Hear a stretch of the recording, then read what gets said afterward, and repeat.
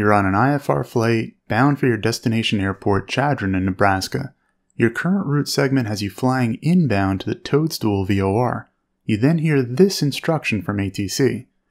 Hold west of the Toadstool VOR DME on the 270 radial. We've just been given a holding instruction.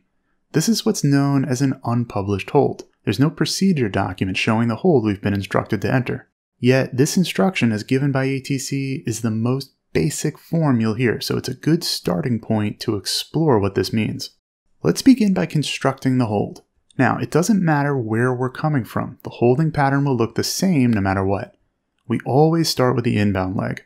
Why? It's because only the inbound leg has any navigational guidance, VOR, GPS, or otherwise, that we'll be following. We'll explain that more in a bit, but we always start by drawing the inbound leg first. We hold on the 270 radial, that's this line. This being the inbound leg, the direction is this way, inbound to the VOR. Notice the language, hold west on the 270 radial. When using a nav aid like a VOR, there's always an agreement between the cardinal direction mentioned, west in this case, and the radial. 270 degrees and west are the same thing. You won't hear, for example, hold west on the 090 radial. Also, visually, you can already see that the holding pattern will be to the west of the holding fix, also matching up with the instruction. Now, the next step is to draw the outbound turn. This will be a 180 degree turn either to the right or left. The instruction didn't specify which direction.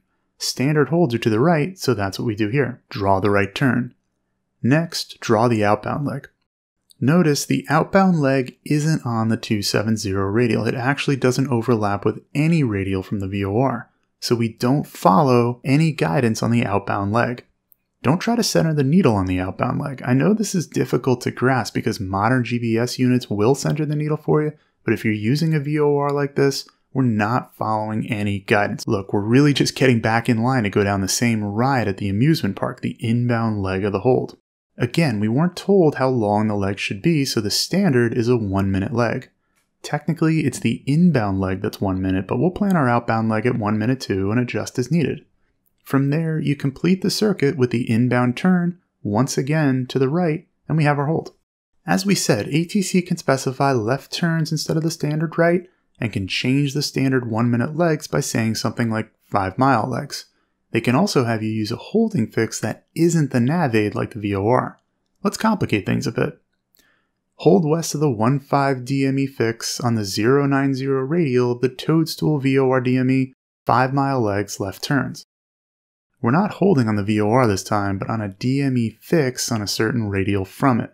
Right away, let's notice the disagreement between the instruction to hold west and the 090 radial, which is east. This can sometimes, but not always, be the case when we're holding on a point off of the nav aid. Not to worry, we're going to build the hold the same way we did before. We'll start with the inbound leg. It's on the 090 radial, which is here, and it ends at the 15 DME here. The instruction is to hold west. That means that the holding pattern will be on the west side of the fix, not in the shaded area to the east. Next, let's draw the outbound turn. It's 180 degrees and it's been specified as a left turn. The legs were instructed to be 5 miles, and then we draw the inbound turn to complete the cycle. Again, notice that the hold is west of the fix as instructed. Also notice that the outbound leg, 270 degrees, isn't on any radial. There's no guidance to follow on that outbound leg. This makes sense. A slower aircraft will make a tighter turn and fly the outbound leg closer than a faster jet would. But we're all just getting in line to go back down that amusement park ride, the inbound leg, which does follow the same course. Now, how do we enter these holds? That does depend on the direction we're approaching from, and we go over that and much more in the full IFR Online Ground School, which you can check out today at the link here or in the description.